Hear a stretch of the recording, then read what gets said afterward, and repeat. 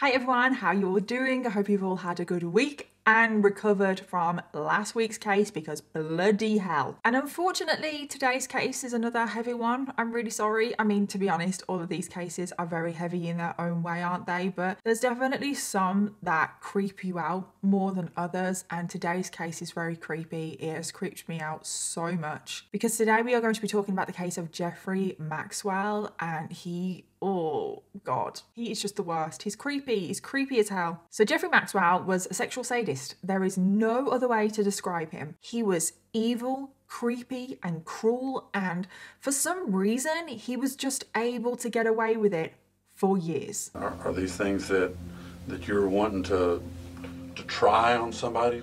I guess a little bit of fantasy. Remember the case of Cameron Hooker, who abducted Colleen Stan and locked her in a box for 7 years whilst sexually torturing her? Well, today's case is kind of like that. And the main victim in today's case is a woman called Lois Pearson, and she went through absolute hell. She was literally tortured for a significant period of time, which is probably anyone's worst nightmare. Oh, and there's also a very good chance that Jeffrey Maxwell is also a serial killer. Yeah, I'm just going to drop that on you right now. Possibly a serial killer as well as a sexual sadist. But somehow Jeffrey managed to fly under the radar. There is literally no coverage of this case online, and I can't believe it. So there is a real good chance that you've probably never heard of this case, which is unbelievable when you find out what he has done. But that is what we're going to get into today. So let's jump in. So I just want to give a huge thank you to today's sponsor, and that is HelloFresh. With HelloFresh, you get delicious recipes with fresh ingredients delivered right to your door every single week. And it just takes the stress out of planning what to have at meal times. It is just so incredible. And I have been using HelloFresh regularly every single week for, oh my God, well over a year now. And I truly don't know what I would do without HelloFresh. I just don't know how I used to plan for dinners every night. How did I do that? With the recipes, there is so much variety. There's quick and easy options, calorie smart options, family friendly options. Plus, they also have their fast and fresh options, which are ready in less than 15 minutes, which is truly a lifesaver on a busy day. Also, you can choose over 100 items to add in on top of your meals, from easy lunches to snacks to desserts. And if you guys are ever adding any extras, I highly recommend the garlic bread because, oh my God, it is so delicious. Also, the recipe that I am showing you this week, the creamy truffle and mushroom pasta, oh my God, that is my favorite recipe, hands down, from HelloFresh. Whenever that recipe comes up, I always add it into my box. If you like creamy truffle pasta, you have to try this recipe. All ingredients come pre-portioned and in their own little brown bags, so you can literally just pull out your brown bag and pull out your fridge items and just get cooking. There is also a recipe card for each meal included in your box, which does have pictures, and it just makes it so easy to follow along. And HelloFresh meals are always so delicious. I am never disappointed with any meals from them. There is less prep, less cleanup, and less food waste, which is obviously super important. And also, HelloFresh is on average 25% cheaper than takeout, and it can even be cheaper than your weekly grocery shopping, which just really helps because everything is so expensive nowadays. And if you guys wanted to try out HelloFresh for yourself, go to hellofresh.com and use the code 16Danielle for 16 free meals plus free shipping. That's hellofresh.com and use the code 16Danielle for 16 free meals plus free shipping. And if you use my code, that really does help out this channel, so it would mean a lot to me if you're going to HelloFresh anyway. So thank you again to HelloFresh for sponsoring today's video, but thank you to every single one of you watching right now, because truly without all of you guys, I wouldn't get opportunities like this. And now let's jump into today's case. Jeffrey Allen Maxwell was born on the 12th of July, 1952, making him a Cancer. He grew up in the Fort Worth area of Texas, and this is where the majority of today's case takes place. And that is literally all I know about Jeffrey's childhood. I don't know the name of his parents. I don't know if he had any siblings. I don't know what his school life was like. Did he even go to school? Was he bullied? Was there trauma? There are only two things that I know about his childhood. Number one, he grew up in a very strict religious household, and it was very strict, quite overbearing at times. And then the second thing that we know about Jeffrey's childhood is that when he was a teenager, he would break into neighbors' homes and steal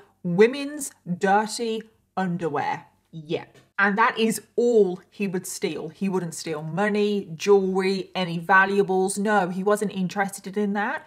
He just wanted women's underwear. And there were occasions when Jeffrey was clearly at a friend's house and they were sat around the dinner table having dinner. He would excuse himself and say, oh, I need to go and use the bathroom. But then he would actually go and rummage to try and find dirty laundry to find dirty women's underwear, which is just creepy as hell. Like I said, Jeffrey is a creep, and it definitely makes you worry about the kind of people you could be inviting over for dinner. And in the end, Jeffrey stole between 30 and 40 pairs of knickers, and he just would have these knickers lying around his bedroom. So God knows where his parents were, because why were they not questioning this? So that is pretty much all we know about Jeffrey's life until he turns 18, and then we do start to know a little bit more, because at this point he meets a woman called Rita and they quickly marry.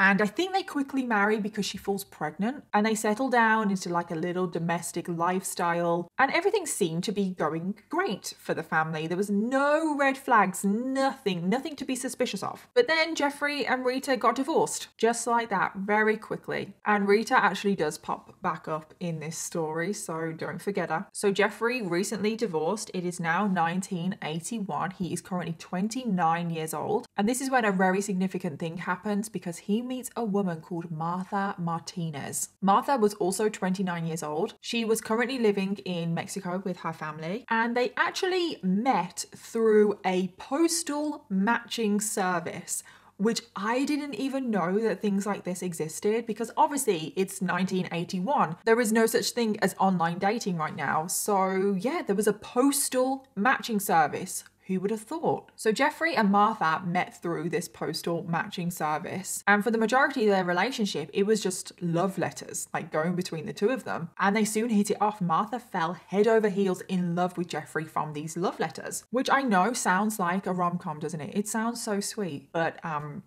in this case, it's not sweet at all. So because she was living in Mexico, Jeffrey soon started to actually drive and see her. And after only a few visits, Jeffrey asked Martha to marry him. Now, Martha was overwhelmed by this. I mean, she had fallen in love with Jeffrey, but this was so quick. And she immediately said yes. However, there was one problem. Her family did not like Jeffrey at all. Whenever he had visited them, he just really creeped them out. You know, there's just some people where they don't actually have to do anything. You just get that feeling and you want to avoid them. Well, that is the kind of vibe that Jeffrey was giving out. So when Martha's family found out that she was engaged to him, they were devastated, because they could see that there was something not quite right with Jeffrey, and they didn't want Martha to be getting involved with him any more than she already was. But Martha was very vulnerable. She had pretty much no self-esteem. She thought that no one else would love her. She would never be able to find anybody else. She had no confidence. And Jeffrey, he definitely played on this. And Martha's family knew this about Martha, and they begged her, please, Martha, don't marry him. But Martha didn't listen. It's just so sad. She felt like she couldn't find anyone better. And she ignored her family's pleas, and she got married to Jeffrey. And she soon moved to Texas. And unfortunately for Martha, everything would go downhill from here. So when Martha first moved in with Jeffrey, their relationship became sexual, and Jeffrey's sexual interests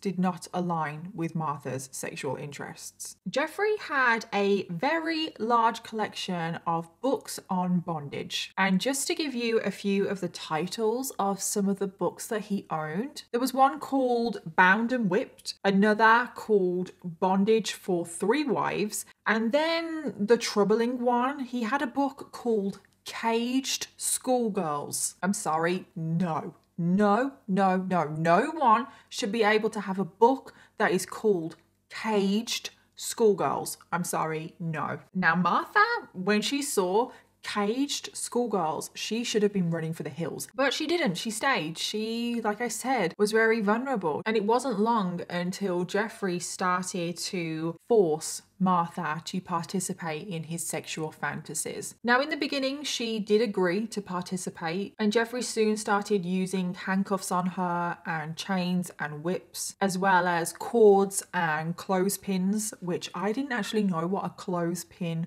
was, so I googled it, and for those of you watching in the UK, it's just a peg. a peg. You know, a peg that you use for the washing line. So in the beginning, all of this was consensual, somewhat, because it was a bit of a blurry line, because Martha, she did consent, but she was coerced into participating in things that she didn't want to, that she wasn't comfortable with. And I just want to say that there is nothing wrong with bondage. I'm not saying that, but it needs to be two consenting adults taking part. And Martha, she did kind of express that she didn't want to be doing this. She wasn't comfortable. So Jeffrey would force himself on her. And he became very aggressive and controlling. And it wasn't long until Martha found herself tied up, chained up, and she would be repeatedly whipped and beaten, and she didn't consent to any of this. There was one point that he even used a stun gun on her, and Martha would be absolutely covered in cuts and bruises. And on some occasions, Jeffrey would even lock Martha in a room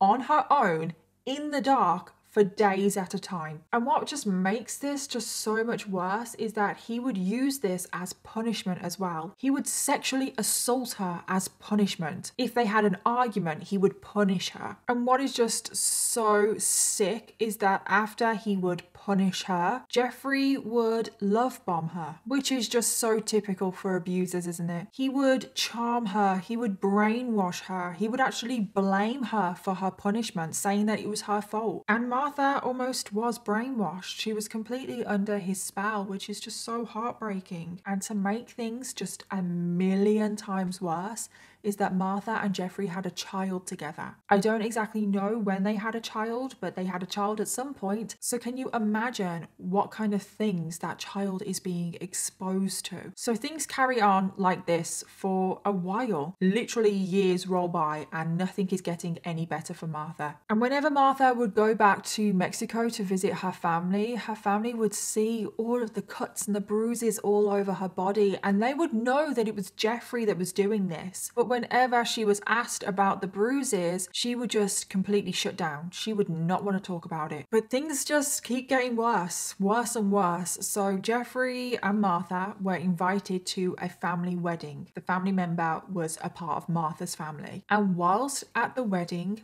Jeffrey forced himself on the bride. He actually went up to the bride and said, "Seeing as we're family now, I guess I can do this." And then he went on to kiss her. And this wasn't just like a peck on the cheek or like, you know, anything like that. This was a full-on tongue kiss, everything. And as you can imagine, everyone at that wedding was mortified. But this was not just a one-off thing either, because there was another wedding a few months later and Jeffrey did the exact same thing again. And very sadly, things are only going to get worse for Martha. So we now get to 1987. This is 6 years after they met. Jeffrey is now 35 years old. And on Sunday, the 16th of April, things escalate dramatically, because on this day Jeffrey and Martha had a huge argument, and they did argue quite a lot, but this one was a particularly big argument, and Jeffrey told Martha that she would pay for this. Now after the argument, Martha fell asleep on the sofa, and when she woke up she found that her hands were bound behind her back with duct tape, and there was also duct tape over her mouth. Following this, Jeffrey appeared and dragged her to the bedroom where he sexually tortured her, which included placing a clamp on her nipples that gave her electric shocks. Afterwards, Jeffrey forced Martha to drink this little cocktail that he had made, which was alcohol, painkillers, and sleeping pills, and then she completely blacked out. And honestly, this next bit, I just cannot believe this actually happened, because hours later, Martha was discovered by police on the side of the road, which was the I-35 in Texas. And when they found her, she was completely beaten and bruised. Her hands were still bound. But what is just completely unbelievable is that when the police found Martha, her throat had been slit. Yes, her throat had been slit from ear to ear, completely slit. She was covered in blood. She had lost so much blood. It is amazing that she's actually still conscious, because she is. She's struggling to open her eyes, but she's still alive, which I cannot believe. They rushed Martha to hospital, and after undergoing surgery and intensive treatment, Martha survived. What the hell? I cannot even believe that happened. I am so glad that she survived, but what the hell? And the police asked her what the hell happened. The last thing she remembers is that she had an argument with her husband. She went to sleep, and when she woke up, she was tied up. He sexually assaulted her. He then drugged her, and she passed out. She doesn't remember anything after that. So the police rush over to Jeffrey's house, and when they get there, Jeffrey acts dumb. Yeah, when the police officers say, "What the hell did you do to your wife?" Jeffrey is just like, "I have no idea what you're talking about." But the police search the premises and they come across all of his very concerning books. They also found some torture devices and the nipple clamps, and they arrested him immediately and charged him with aggravated kidnapping. However, the problem is that they didn't find a weapon. They didn't find the knife or the instrument used to slit Martha's throat. There was also no traces of blood found on the premises, so wherever he did slit her throat, it was clearly off the property. And Jeffrey was being held in jail awaiting trial, and when he was in jail, he started writing Martha letters, started manipulating her again, and in the end, after all of these letters, Martha stopped cooperating with the police. So eventually the case did go to trial, but when it did, Martha refused to testify. And because she refused to testify, and because the police did lack crucial pieces of physical evidence, a grand jury refused to indict him on the charges. So he was allowed to walk. No charges, nothing. And it's just crazy that Jeffrey attempted to murder his wife Martha, because let's not beat around the bush there. You do not slit someone's throat unless you want to kill them. But Jeffrey managed to manipulate his way out of this one. So after this brutal attack, Martha finally left Jeffrey. She packed up her things and went back to Mexico. But was Jeffrey about to let Martha go that easily? Of course not. Jeffrey started writing her love letters, and he started to manipulate her once again. He would say in these letters, "Oh Martha, I'm so sorry. I need you back. I want you back." But he also started to say that God wanted them back together as well. He was playing on the fact that Martha was very religious. She was a devout Catholic. He also started blaming her for the attack, saying that it was her fault that he slit her throat. I mean, he didn't exactly use those words because he wasn't admitting to slitting her throat, but you know what I mean. He was completely gaslighting her, turning everything around, manipulating her reality. And Martha's family pleaded with her to not pay attention to these letters, ignore them. She was better off without him. But sadly, in the end, Martha was still under his spell and she went back to him. Now, at first, everything seemed to be okay. Things were good for the couple, but that is always the way, isn't it, with manipulators and abusers? They trick you into thinking that everything is okay and that they've changed, but they don't. But in the beginning, things were kind of normal. Martha went to college. Their son started to attend school and he seemed pretty happy. And another 5 years pass. So then we get to 1992 and things are not going great anymore, unfortunately, because Jeffrey didn't hide who he was. He made it pretty clear to everyone that he was a bad person. So people in the community had started to notice that he abused his wife. It is also said that he bullied and mentally abused their son, who was 10 years old at this point. And also something else happened in 1992, and that was that Martha went missing. So on Mother's Day, Martha's family received a letter from Martha, and in the letter, Martha had said she was leaving Jeffrey for good, and she was also leaving her son, and she was going away for a bit, and she wouldn't be in contact for a very long time. Sounds suspicious? Well, of course it's bloody suspicious. So there were a few suspicious things about these letters. First of all, Martha didn't send letters. That was Jeffrey's thing. Whenever Martha would get in contact with her family, she would just pick up the phone. The second strange thing is that these letters were written in English. Now, Martha always wrote everything in Spanish. That was her first language. Why all of a sudden would she start writing in English? But then the most suspicious thing about these letters is that Martha had said that she was leaving her son behind. Now, her family knew that this was not possible. Martha adored her son. She would never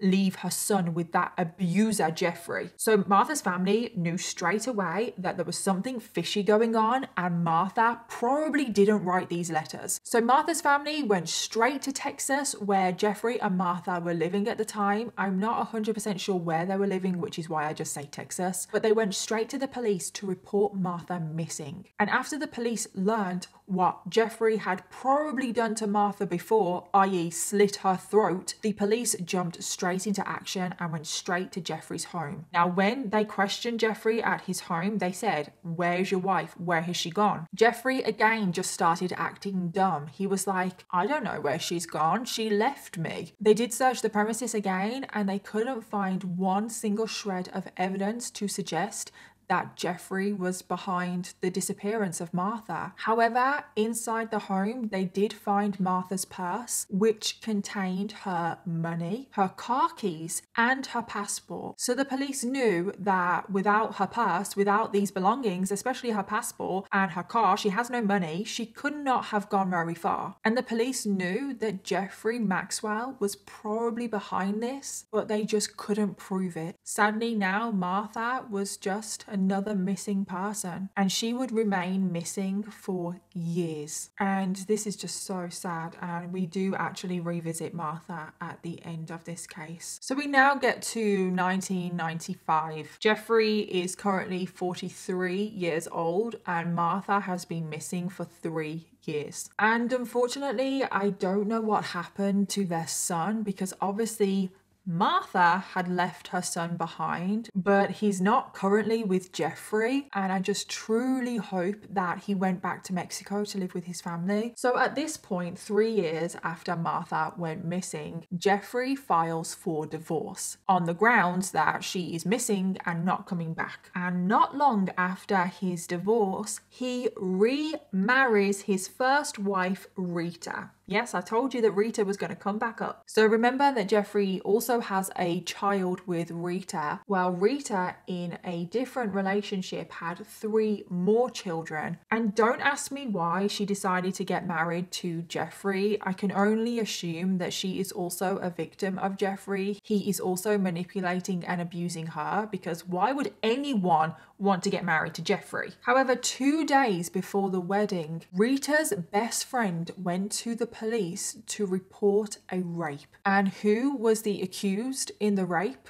Well, that was Jeffrey. But Jeffrey never got prosecuted for this assault. I don't know if there was a lack of evidence or anything like that, but unfortunately rapes do go unprosecuted a lot of the time. But Jeffrey has gotten away with it again, and it's just crazy when I sit here and I think about how much he has already gotten away with. So after Jeffrey and Rita get remarried, they move in together, and the problems keep on mounting. So Rita's middle daughter, she put in a complaint at her school that her stepdad was inappropriately touching her. It's just like, what the hell? This poor girl said that this would constantly happen when she was playing Nintendo. Jeffrey would come and sit next to her and just be really creepy. He would try and kiss her. He would try and put his tongue in her mouth, and she would try and block his tongue with her teeth. And it's just absolutely disgusting. Jeffrey is really just the worst. Now, the school got in touch with Rita and Jeffrey about these complaints, but was anything ever done about it? No, because Jeffrey just pulled her out of school, and he made all 3 of Rita's daughters move to a different school. However, when the children get to this new school, her youngest daughter, so not the middle daughter anymore, the youngest daughter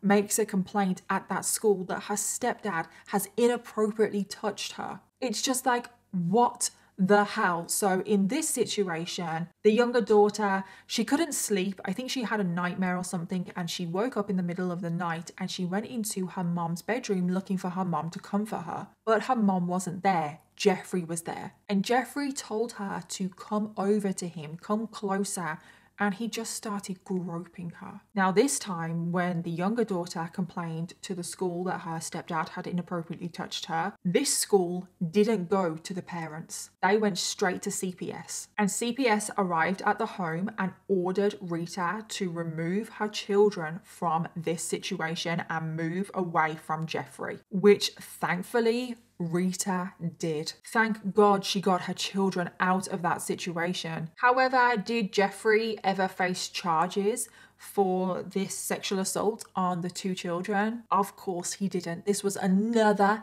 thing that he got away with. So now we get to 2001. This is 6 years after he remarried Rita, who he obviously is no longer with. And he is now approaching his 50s. And this is when he moves out to a property in Parker County, Texas. And almost immediately when he moved to this new area, he became a problem to the local residents. And whenever neighbors would pass him, they would be nice, they would be friendly, they would wave, they would say hi. But Jeffrey was just rude. And he just gave the neighbors the creeps. Like, everyone just avoided him. No one wanted to speak to him, interact with him. But there was one neighbor that he particularly creeped out. And this was a woman called Lois Pearson. Lois was currently in her early 50s. She was born in 1949. And she had been living in the house next door to Jeffrey for her whole life. And I literally mean her whole life. From the moment she was born, she has lived in the same house. And when Lois was a child, she just lived with her mother. Her father died when she was young. And Lois is described as a pretty shy, pretty reserved person. She did get a job as an elementary teacher, but she never really ventured very far from home. As soon as she would finish work, she would return back home. She didn't really have any friends. She didn't really have a social life. And that was the way she liked her life. She liked her isolated little world that she had. The only time she would ever venture out of her area was when she would visit the grocery store once a month, and she would go to church. She was a devout Christian and she would go to church every single Sunday. She would never miss church. And then when Lois reached her 40s, her mother sadly passed away. And when her mom passed away, she became even more independent. Like, literally, she would do everything herself. For example, there was one time where her pipes froze and she didn't have any running water, and she refused to get anyone in to fix it. So she just lived without running water. Whenever her car was broken, she would fix it herself. And if she didn't fix it, she would just walk everywhere. Like, she would walk to church, which was a 20-mile round trip. She even got rid of her TV at one point because she didn't want it anymore. I think she was a very nature person. Is that the right way to say it? She was very one with nature, and she just liked walking around the fields. She had 3 cats. She eventually left her job as a teacher at the elementary school, and she would sometimes go days without any human interaction. So people weren't really aware of Lois and what she was doing and her whereabouts. So now we get to 2001, and Jeffrey has moved into the property next door to her. So when Jeffrey moved in, they would occasionally cross paths. They would wave to one another, say hello, a little bit of small talk. However, it wasn't long until things became weird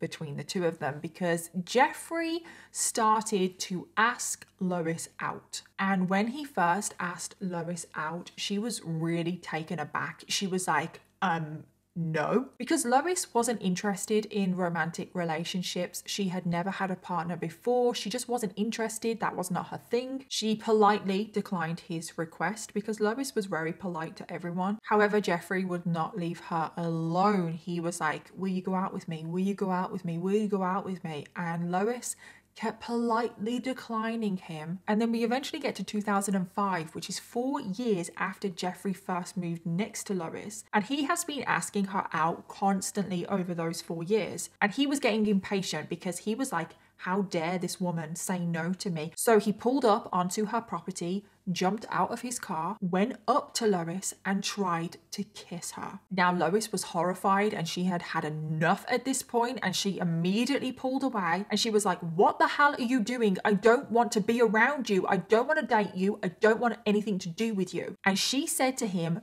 don't ever come back to my house again. You are not welcome. But Jeffrey was not happy about this, was he? He did leave her property, but he said to Lois, you'll regret this, Lois.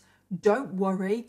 I'll make you pay. However, not too long after this interaction, Jeffrey actually moved. Yep, he just moved out of his house, which was a huge relief to Lois because she was like, thank God that creep has gone. And following this, Lois didn't see Jeffrey for years. But sadly for Lois, things were far from over because Jeffrey was planning on keeping his promise of making her pay. So now we skip to 2011. So at this point, Jeffrey is 59 years old and Lois is in her 60s. Now, Jeffrey had obviously moved house. He had moved to another remote location. It was just outside of Corsicana in Texas. Meanwhile, Lois has gone back to living her quiet, remote, isolated life. She was living her best life. She was happy, and she probably had forgotten Jeffrey because 6 years had passed at this point. That's a long time. Lois probably isn't thinking too much about him. However, Jeffrey definitely hadn't forgotten Lois. Oh no, for those 6 years, he had held a grudge against Lois. And it's so crazy when you remember that Jeffrey is holding a grudge against Lois because she said no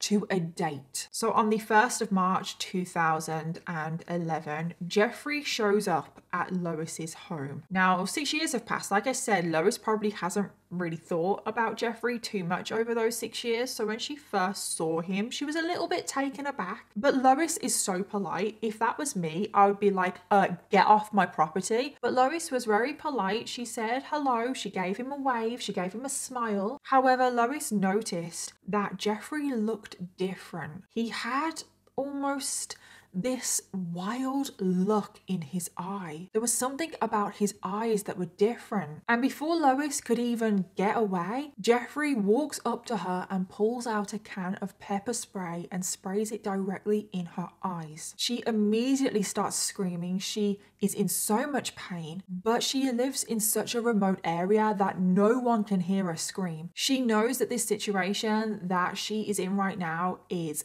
bad and she needs to get away from Jeffrey as soon as possible. So even though she can't see, she turns the other way and starts running. But she soon runs into a barbed wire fence and she tries to get over the fence. Her hands are actually bleeding because she's trying to get over this barbed wire fence. But Jeffrey soon catches up to her. Jeffrey was on top of her and he dragged her back inside her house. Once they were inside the house, Jeffrey put prison-like shackles on her ankles. But Lois is not about to go down quietly. She is not going to do what he wants. She immediately tries to make for the door to get away. But Jeffrey picks up a rolling pin and starts smashing her over the head. And her face is completely beat up. And Lois was in so much pain. But all she kept thinking about was that rolling pin that Jeffrey was using to hit her belonged to her mother. And it almost hurt more because it belonged to her mother. And then Jeffrey started to look for some duct tape and he started to demand Lois tell him where there is some duct tape. But Lois refuses to talk to him. So Jeffrey went into another room and he got an extension cord, which he started to cut up because he was going to use this to bind Lois's wrists. So he bound Lois's wrists and he got a butcher's knife and he said to Lois that if she makes one more move to escape, he would kill her. And then Jeffrey goes to his vehicle to retrieve some duct tape. However, Lois does not listen. She tries to break free. And her wrists are so small that she actually manages to slip her hands out of the electrical cord binds, and she manages to get to the door and run in the opposite direction of where Jeffrey is at his vehicle. And Lois is running as quickly as she can down the road to try and get some help, but you've got to remember that her ankles are still shackled. And Jeffrey goes back into the house with duct tape, and he notices that she has gone, and he sees that she is running down the road. And Jeffrey is furious. He goes back to his vehicle and starts driving after her. And when Jeffrey caught up with her, he jumped out of his truck. He had a gun in his hand which he was pointing at her, and he said, "Right, now time for plan B." And honestly, I do not know what his plan A was, but plan B is pretty bad. Following this, he then forced Lois in the back of his truck. He put handcuffs on her wrists and duct tape over her mouth. Lois had now been abducted by Jeffrey. He then drove 2 hours to his house in Corsicana, and Lois's nightmare has only just begun. Now, after the 2-hour drive to Jeffrey's home, Lois didn't have a clue where she was because she couldn't see anything. She was lying down in the back of the truck that whole journey. And pretty much the whole journey, Lois was just praying that she would get out of this situation, praying that she would live. So now, after the 2-hour journey, Lois found herself in a garage, which was completely unfamiliar to her, and it was so cluttered. It had various different machines lying around. There were chains hanging from the ceiling, and there was also a homemade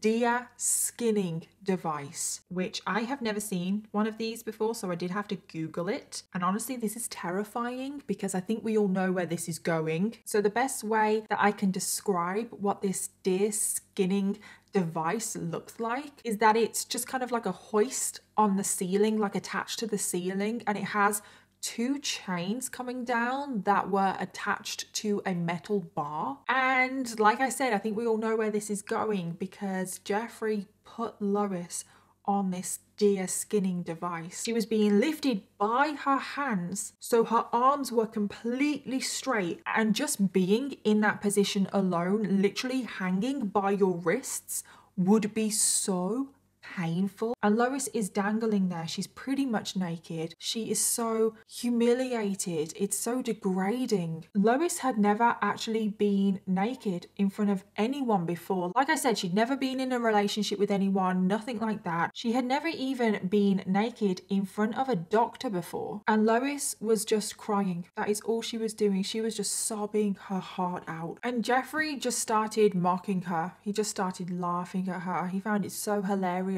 that Lois was crying, and Lois started to pray again. She started to pray and ask for guidance, for help, for safety, and Jeffrey again just started mocking her, and he said to her that after he is done with her, she would not believe in God anymore. And I need to warn you now, it starts to get really distressing, this case, but it's been distressing anyway, but from here on out, bloody hell, it gets so intense because this is when Jeffrey sexually tortures Lois. So Lois is hanging there naked, and Jeffrey just starts to put his hands all over her and feel her and just be disgusting. It's just so creepy. And then all of a sudden, Lois started to feel something hard and pointed against her back. And then Jeffrey put this item up her rectum, and then it started to vibrate and shake inside of her. And of course, this was a sex toy, but Lois at the time didn't realize this. But from the descriptions of Lois, she was in a lot of pain. But Jeffrey didn't stop there. He had chains and whips. He had this one whip with red tassels on the end, and he just started whipping her from head to toe. And she was screaming. She was in agony, and he particularly focused on her breasts because that was the most painful. And Lois, she was trying not to scream out because she didn't want to give him that satisfaction, but she was in so much pain. She couldn't help but scream out. And this lasted what felt like an eternity to Lois before Jeffrey finally lowered her to the ground. He then uncuffed her and walked her into the main house, where he placed her in the bathroom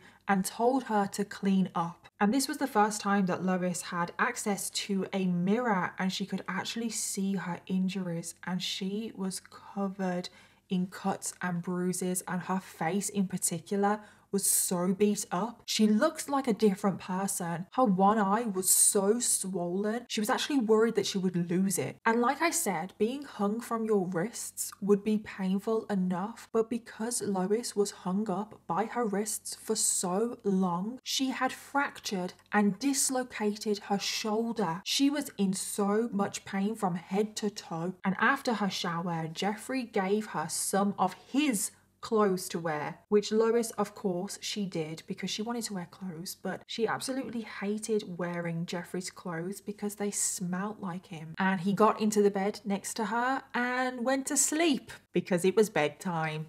It's just unbelievable, isn't it, how these people can do something so sadistic and then just go to sleep. Lois did not sleep. Oh no, of course she didn't. And what was just really sad for Lois, because this is what she was thinking about in this moment, is that this is the first time she has ever spent a night away from her home. So now we get to day 2 and Lois was taken out of the bedroom. Jeffrey told her that he needed to go to the store to buy more padlocks. So Lois was taken back to the garage and Lois thought that she was going to be placed back on the deer skinning device, and she was thinking, oh God, please, no, I cannot do this again. But Jeffrey actually showed her a new little contraption, which was essentially a coffin. And Jeffrey was laughing and he said to Lois, which one? Which one do you want to be on or in? And Lois immediately said the coffin because she could not go back on that deer skinning device being held by her wrist. I mean, her shoulder was already dislocated. Jeffrey then placed the coffin under a workbench, and she doesn't know how long she was in that box for. Time wouldn't move normally in a situation like that, and Jeffrey returned home and took her out of the coffin. He then took her to the bedroom and took all of her clothes off, and he began to sexually assault her. Now, Lois was a virgin and Jeffrey seemed to find this hilarious. He seemed to get even more of a kick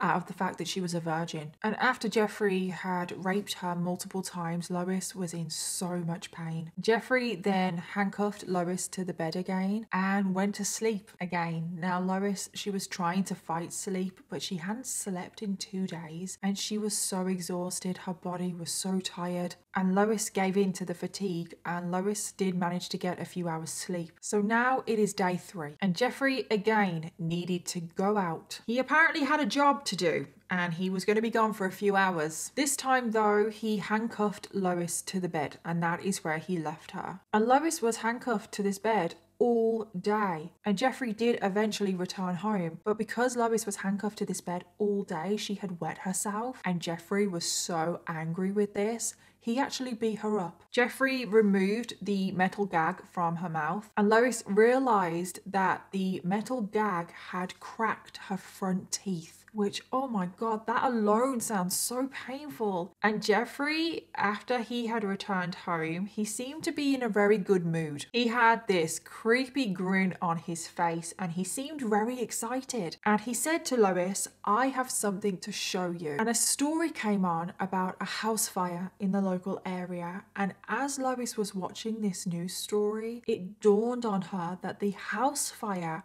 was her house. That is where Jeffrey had been all day. He was burning down her house. And this hurt Lois more than anything that Jeffrey had done to her so far, because that was her home. That was her home. Since the moment she was born, it had all of her possessions in that home. Irreplaceable items were in that home, like family photos. And Jeffrey found this hilarious. He seems to find everything hilarious. He was just laughing his head off. He is so vindictive and evil, and it's like, why did he have to do this? Was he trying to cover his tracks? Was he hoping that people would think that Lois was in her home when it burnt down so no one would come looking for her? But honestly, Jeffrey burning down Lois's home was probably the best thing that he did, and we will get to that in a moment. So the days roll by and Jeffrey and Lois had fallen into this very sick and twisted daily routine where Jeffrey would sexually assault Lois in the morning, and then for the rest of the day he left her chained up, gagged, or trapped in the wooden coffin. And all Lois did was pray. She never lost her faith. And as the days went by, Jeffrey seemed to get less and less angry. He even started to trust Lois a little bit more. He started to let her roam around the house a little bit. She wasn't chained up as often. The sexual assaults didn't stop though. Oh no, of course they didn't. Lois was sometimes allowed to eat oatmeal in the morning with him because prior to this moment, I assume she was being fed, but I don't know how often. However, she couldn't put up with the sexual assaults anymore. She didn't want to put up with them and she shouldn't have to put up with them. So Lois came up with a plan. Her mom had told her from a very young age that she had been born with a bronchitis germ. And Lois has said that that is one of the reasons why she actually never kissed a boy when she was younger, because she had been born with this bronchitis germ in her mouth. Now, it's highly likely that Lois's mom told her that so she wouldn't kiss any boys, because I don't think you can be born with a bronchitis germ in your mouth and pass it along, or can you? I don't know. I didn't have time to research that. However, Lois genuinely believed that she had this bronchitis germ. So the next time that Jeffrey forced himself on her and he forced Lois to kiss him, Lois pushed so much saliva from her mouth into his. And she said, "Ha! I've made you ill now. I was born with a bronchitis germ. You're not going to want to come near me again." And Jeffrey just laughed at her. He was like, yeah, sure, whatever. However, the next day, he woke up and he was so sick. He had a fever and chills. He was so pale, he could barely get out of bed. Lois had actually made him ill. Now, I don't know how this happened because Lois obviously thinks that she has been born with this bronchitis germ. But I personally think it's more likely that Lois picked something up from the environment that she's living in. You've got to remember that she has that metal gag in her mouth most of the time. God knows where that gag has been. Jeffrey doesn't strike me as a very sanitary person. He probably doesn't clean his equipment or himself, to be honest. Her body is also so weak from everything that she is going through, so she's probably more susceptible to picking up an illness. So I personally think that Lois was probably ill to begin with, and then she has also just made Jeffrey ill because Jeffrey was ill for a few days. So more days roll by, and as the days roll by, he started to trust Lois a little bit more. He kept her chained up less, and he stopped sexually assaulting her as much. He really was scared of her bronchitis germ. However, he was still just as creepy because there were times where he would force Lois to sit on his lap and watch TV, which Lois did. She never complained about anything because she wanted to keep Jeffrey in a good mood. And also when he was in a better mood, he let Lois roam around the house more freely. And Lois asked if Jeffrey had a Bible that she could read. And Jeffrey pulled out a Bible that had been one of his parents, and that is how Lois spent most of her days, reading the Bible. And every so often Jeffrey would just point at her and laugh at her and say, "Do you still believe in God? Have I not done enough to you already to not believe in God?" Jeffrey seems to be very focused on religion, on God, on making people not believe in God. Now, I don't know if this has something to do with his very strict religious upbringing, but if you may notice a pattern, the women that he chooses are very religious. You got to remember, Martha was a devout Catholic. Now Lois is a devout Christian. He does seem to have a little bit of a victim profile, and Lois started to plead with Jeffrey to take her home. She promised him that she wouldn't tell anyone about what has gone on, but Jeffrey was like, no. Jeffrey actually said that he couldn't take Lois home because somebody else was paying him to do this. And this is when it dawned on me that this case is so much like Cameron Hooker, because do you remember that Cameron Hooker tried to convince Colleen that the company had hired him to do this? Well, Jeffrey is trying to do the same thing. He is trying to convince Lois that somebody else is paying him to do all of this. Jeffrey even at one point said, can they get married? Yeah, he wants to marry Lois. But the only reason why he wants to marry Lois is so Lois couldn't testify against him in court. And then finally a few more days pass and Jeffrey needs to go to the store to buy some more groceries, but he wants Lois to pay for it. So when Jeffrey had gone back to burn down Lois's home, he picked up her purse and her checkbook, her wallet, everything. And he forced Lois to write him a $500 check. However, Jeffrey thought that he was being really intelligent with this whole check situation because he didn't want the check to lead back to him. So he forced Lois to date the check the the 2nd of February, which was about a month before she went missing. And Jeffrey thought that he was being so intelligent with this. He thought that this check would never, ever lead back to him. And if it did, well, the check was dated a month before she went missing. Jeffrey has nothing to do with it. However, this is when things start to fall down around Jeffrey Maxwell. Because do you remember I said that him burning down Lois's home was probably the best thing that he ever did? Well, now we get to that. Because when police searched Lois's burnt down home looking for her, they never found her. They never found a body. They even had cadaver dogs go out to the property, but no body, no trace of human was found in the burnt down home. So the police knew that Lois was now a missing person. So if Jeffrey had never burnt down her home, no one may have known that Lois was a missing person. So when Jeffrey went to cash that check, Lois's bank was obviously aware that she was missing. The bank phone the police and say, there is a check that has been cashed from Lois's account. And this is when the police get notified of a name, Jeffrey Maxwell. And they look into Jeffrey and they see his history. They see that his wife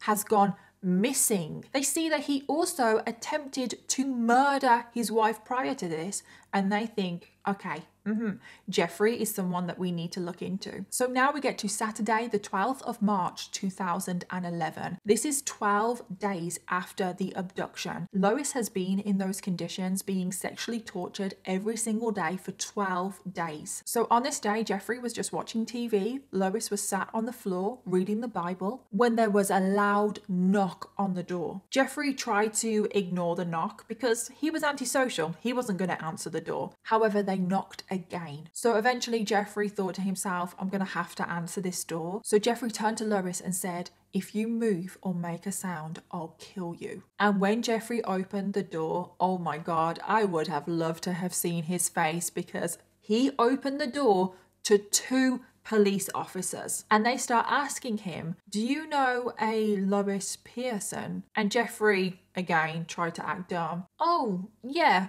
I know her. She used to be my neighbor a long time ago. And the police were like, well, we're questioning anyone that knew her or maybe has been in the area of where she lived recently. And Jeffrey was like, well, I haven't been by her home. I haven't been anywhere near her. And as this conversation is going on, Lois is in the other room listening and she is thinking, oh my God, what do I do? What do I do? She doesn't know what to do because she knows that Jeffrey, he always carries a gun with him. He is also very unpredictable, so she doesn't know what to do. Lois also looks out of the window and sees that there is a car that says sheriff on the side. So she knows that these 2 people at the door are police officers, and she makes her mind up. She's like, this is my one opportunity to escape. And she runs through the house. She runs through the front door into the officers and starts shouting, I'm here, I'm here. Now the officers were absolutely stunned. And the first thing the officers say to Lois is, who are you? They didn't realize that the woman that has literally just ran into them was Lois Pearson, the woman that they are looking for, because she looks so different. She has barely been fed. She is covered in bruises and cuts. And I have seen photos of Lois when she is saved, and she does look like a completely different person. And this is when the officers force Jeffrey up against a wall, and he is finally arrested, and Lois is actually being saved. And when the officers search the house, they find an assortment of sex toys that had blood all over them. They also found a loaded pistol, handcuffs, shackles, and of course they found the coffin and the deer skinning device. A bottle of lube on the side, and they also found his very disturbing collection of sex slave fetish movies and magazines. And I cannot even imagine what this place would have looked like. Oh God, it really does send shivers down your spine. Lois was immediately rushed to hospital because she was in a really bad state. And on the photos that I've seen, you can see her shoulder. It's completely out of place. And it is crazy when you think that she was living with a dislocated shoulder for 12 days. And now Jeffrey Maxwell is taken to the police station to be interviewed. And Jeffrey actually is pretty forthcoming in his interview. He doesn't try and hide anything. He knows that the game is up. And he starts telling the police everything about how all of this was his fantasy. Are these things that you're wanting to try on somebody?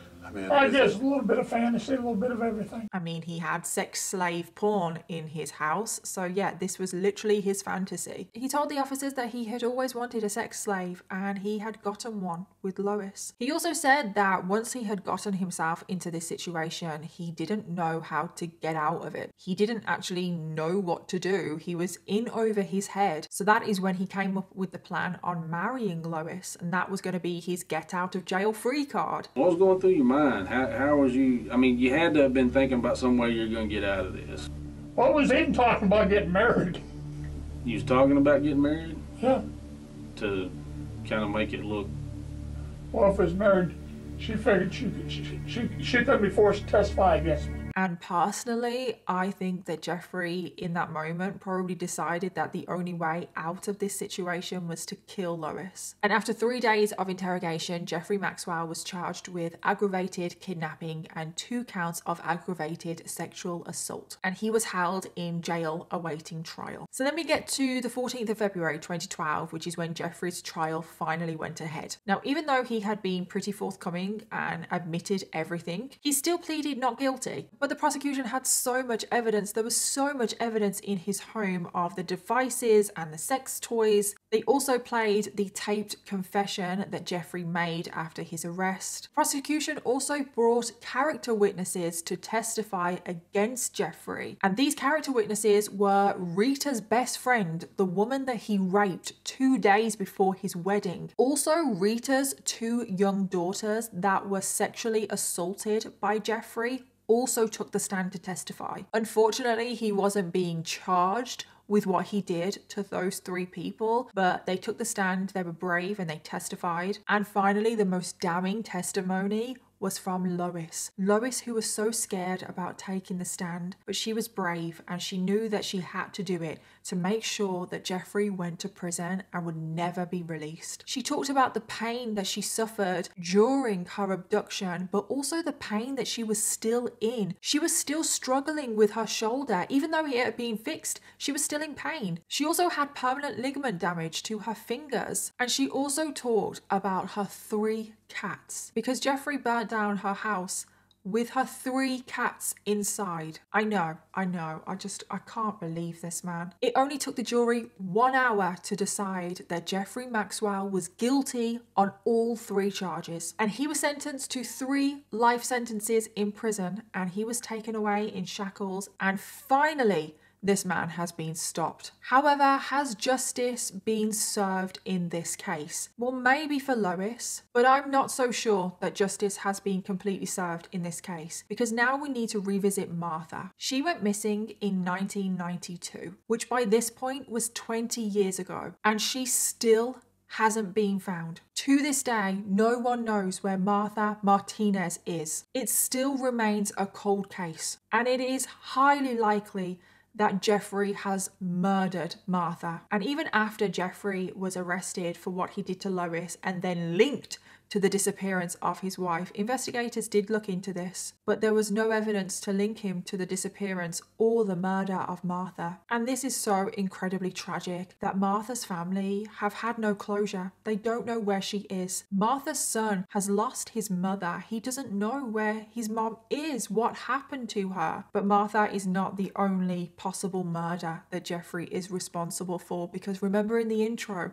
I said that Jeffrey is possibly a serial killer, because we now need to talk about Amelia Smith. She went missing in Weatherford, Texas in 2000, and Weatherford was not too far away from where Jeffrey was living at the time. Amelia disappeared and her house was burned down. Sound familiar? And at the time, Amelia had no link to Jeffrey, so police didn't even look into Jeffrey when Amelia disappeared. But now, all of these years later, the police strongly suspect that Jeffrey had something to do with Amelia's disappearance and possible murder. Amelia was also deeply religious, which is Jeffrey's victimology. However, there is one more cold case that Jeffrey has been linked to. In 2010, a woman called Shonda Townsend went missing, and a year later her remains were found. A homicide investigation was launched. However, this is also a cold case to this very day. Shonda was also deeply religious. Now, at the time of his arrest, Jeffrey was questioned about this murder as well, but again, there is not enough evidence to link him to the murder of Shonda. So those are 3 potential murder victims of Jeffrey Maxwell, and who knows if there are more. And of course, I will leave links in the description box down below on all of the information on Martha, Amelia, and Shonda, because these are cold cases. So it would mean a lot if you could take the time to look at the description box and go to those links, and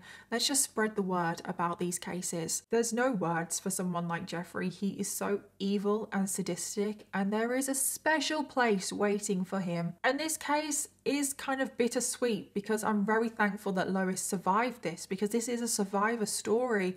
But then there are 3 other potential murder victims. And Lois is now in her early 70s, and she slowly had to rebuild her life. The church that she attended actually raised $17,000 for her to buy a new trailer for her land. And what is actually really heartwarming to hear about is that Lois, after the ordeal that she went through, she's actually become more involved in her community. And Lois has actually said that before all of this, before she went through this ordeal, she never realized how much she liked people, because now she has friends, she has a community, people check on her, and she's actually started to build confidence. She now sings and plays the piano at church, which is something that she never did before. And I'm just so happy for Lois. I'm so happy that she has a community around her, and I'm so happy that she was able to rebuild her life. And that is the end of today's case. Don't forget to check out those links in my description box. Let's try and spread the word about those 3 cold cases. And as always, let me know your thoughts, theories, and opinions. And don't forget to leave me your case suggestions in the comments down below, because I always want to know what you want to hear next. And I'll see you all in my next video. Bye.